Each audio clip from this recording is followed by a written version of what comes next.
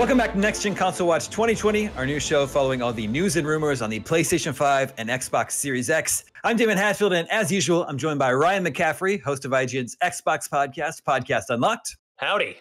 Jonathan Dornbush, host of IGN's PlayStation podcast, Podcast Beyond. Hey there. And today we are joined by IGN's tech editor, Bo Moore. Bo, thank you so much for joining us today. Thanks, Damon. Today we're going to talk about televisions. Specifically, do you need to buy a new one to enjoy all those fancy next-gen features later this fall? And if so, which TV is the best to get?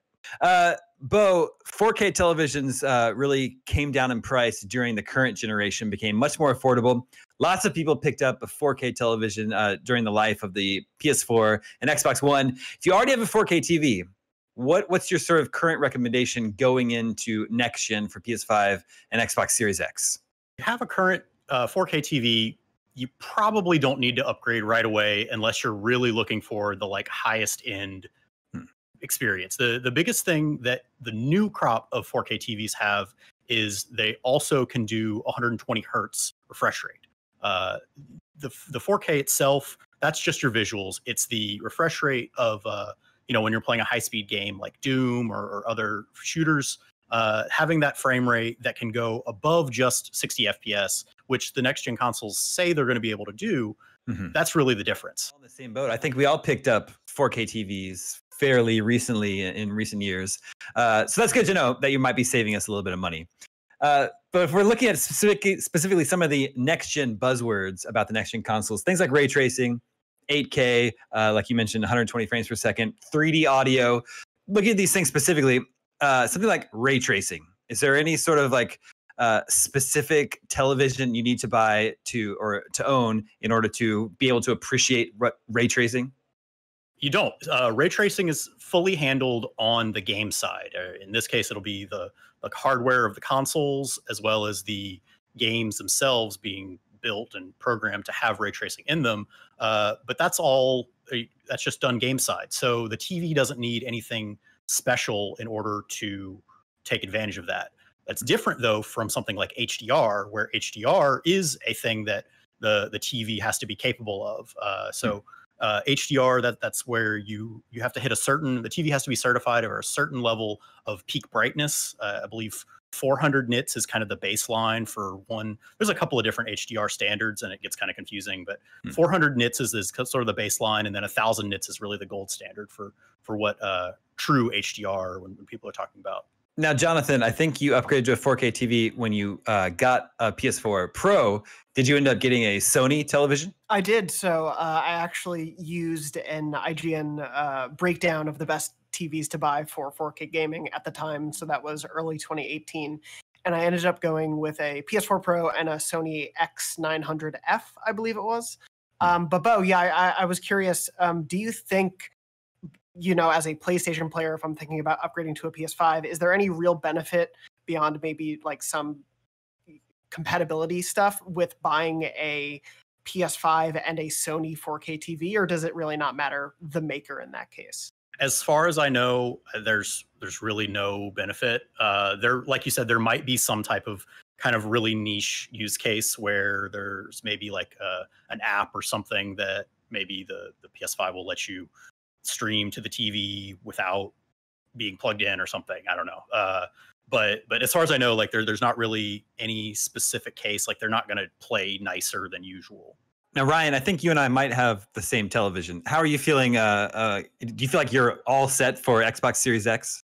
Yeah, I went with the LG B9. Now there's the C9, which the C9 was slightly more expensive. Which one did you go with, Damon? I did the C9. The C9, yeah, I believe the C9 has a slightly better processor in it. But from everything I could read, I used rtings.com. They've been a great resource kind of in the home theater community. They do a ton of HD TV breakdowns, and they seem to indicate for gaming that there was not really a functional difference. So I was able to get a deal this past Black Friday on the B9. Quite frankly, I'm not even sure if the B9 is still available because TVs do roll over year after year. But it's been great so far. I think the only hang up with this one is there's sort of some lack of clarity on, is there going to be a firmware update to enable the 120 hertz capability that Bo was talking about. But as far as everything else, I mean, OLED is. I waited. Jonathan went a little earlier. I kind of held out, and I knew I wanted something that I would spend more on, but I wanted it to last ideally the entire next console generation. And so I thought, well, OLED's got the great picture with the black levels. Yeah, you got to watch out for the burn in a little bit, but by and large, yeah, it's been a beautiful set, and I'm definitely happy so far. Bo, what about 8K? The new consoles are supposed to be supporting 8K, but of course there isn't a lot of 8K content out there yet. When is that going to be a real consideration for people buying new TVs if they want to take advantage of that with their next gen consoles? Honestly, not for a while. 8K TVs do exist. You can buy them, but they cost like $35,000.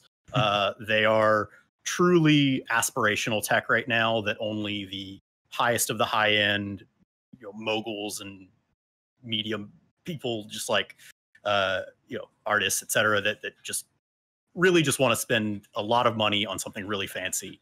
As far as what the consoles can do, Microsoft and Sony have been saying that they are capable of 8K output, which really just means that the port in the back which is an HDMI 2.1 port, that the HDMI 2.1 cable, which will then plug into these TVs, it's just capable of carrying that 8K signal. But that doesn't mean that the games are going to be in 8K. I'm almost certain that no developers are going to be designing for 8K unless, again, they're really just doing it as a proof of concept type thing. The original Xbox was capable of 720p technically, but I think there were one, maybe two games ever that actually took advantage of it. So I feel like it might be that kind of situation in the end.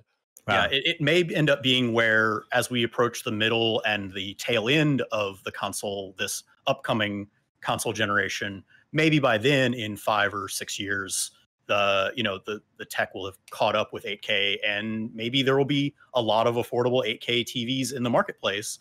And if that's the case, then yeah, developers might go that route. But as of right now, I really don't see it being, don't worry about saving your money for that 8K TV right now. You're totally fine with 4K. Now, Jonathan, Sony's been talking about the 3D audio capabilities of the PlayStation 5. Could you or Bo speak to whether or not our current TVs can take advantage of that, or do we need to have a fancy sound system or a sound bar to go along with our consoles?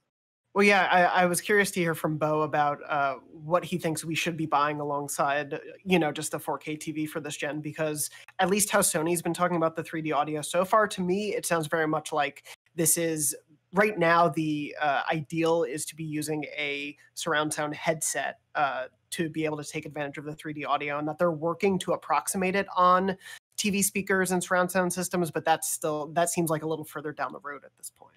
Yeah, that's exactly the case. To take advantage of that, the earphone, the ear mapping that Mark Cerny was talking about, yeah, that's for headphones. But yeah, to go along with your TV, sound bars are really great because they kind of approximate a surround sound and really not fully take the place, but can get you something very close to a full surround sound multi-speaker system with really just one central unit that shoots out around your room. Mm-hmm. So, Bo, if someone did want to get a new TV to prepare for the next gen consoles, is there a certain set that you would recommend, and would you recommend the same TV for both the PS5 and Series X? Yeah, to answer your second question first, there, as far as I know, and there could come out with Sony, Microsoft could come out with some sort of specific tech that favors one or the other. But as far as right now, a single TV will be good for whatever you're plugging into it, whether it's a PS5, the Series X, or even a PC. As far as specific recommendations, so the LG set that Ryan got, I'm a big fan of. We recommend the C9, that top end version. That's yours. And one of the things that's really nice about the C9 set is, in addition to being 4K and 120 hertz, the other big thing for this kind of new generation of TVs that they've never had before is variable refresh rate, which is a bit of technology that up till now has really only been available on computer monitors. And even then it was kind of a rare thing. So PC gamers will be used to hearing G-Sync or FreeSync, which is what lets your graphics card can output a signal that then the TV can match the refresh rate to the incoming FPS and that prevents screen tearing when you don't have to lock your frame rate to a locked 60 or 30 FPS in order to have no screen tearing. And so the LG and a lot of these TVs now have variable refresh rate. What's interesting specifically about the LG set is it is also G-Sync compatible, which doesn't really matter for the consoles, but if you're plugging in a gaming PC and you have an NVIDIA graphics card, it'll also play nice with that variable refresh rate. All right, viewers, we want to hear from you. This is something we asked you a few weeks ago, but we want to sort of check in. We asked if based on what we know now, do you plan to upgrade to a new television for a next-gen console later this year? Make sure you vote at IGN.com, and we'll share the results with you next week. Just like this, we have the results of last week's poll. We asked which of these possible 2021 games were you most excited for, and you picked Diablo 4 as the game you're most looking forward to. That's beating out things like the next Dragon Age and Elden Ring from Software, which I see people clamoring for information on all the time. Jonathan and Ryan, does that surprise you that Diablo 4 was on top? Not at all, although I'm very skeptical that it'll be out in 2021. But it's Blizzard after all. They tend to take their time, but that's okay. I'll cross my fingers for 2021. It's Diablo has just been stronger than ever. 4 had a great initial showing at BlizzCon last year. I'm very jealous of the IGN folks that did get to go down and play, especially because there is no BlizzCon this year, so we probably won't be playing it during the course of this year. So I voted for Diablo 4 myself in that poll. I'm all in. Interesting. Jonathan, how about you? I'm not surprised at all. When we were covering BlizzCon last year, the Diablo 4 reveal in the gameplay was, I believe, the highest traffic story that day, tripled as big as the second place story. It was just so massive for the IGN audience, so it's not a surprise.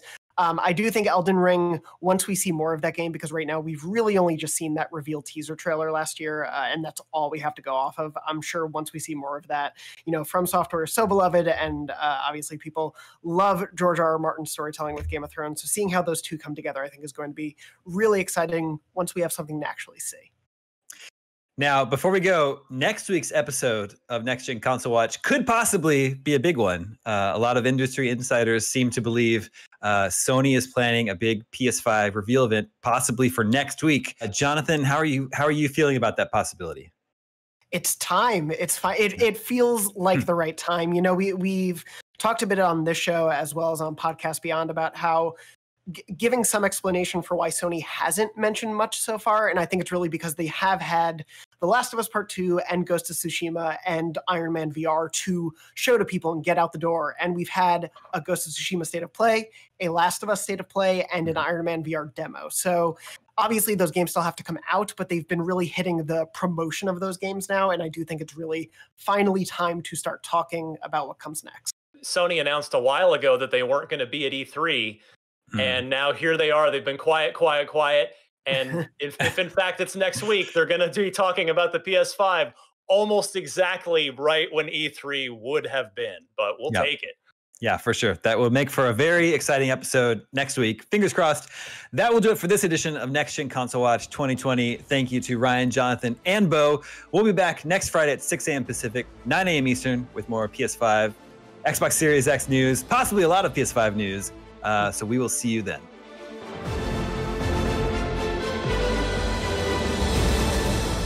The biggest gaming event of the year is IGN's Summer of Gaming, and it's almost here. Tune in beginning Thursday, June 4th to see the latest and greatest in game reveals, news, trailers, next-gen coverage, and more. And on June 5th, we kick off our first ever IGN Expo, where you'll get first looks at world premiere game trailers, exclusive game demos, and interviews you won't find anywhere else. IGN's Summer of Gaming, only on IGN and IGN One on your Samsung TV Plus.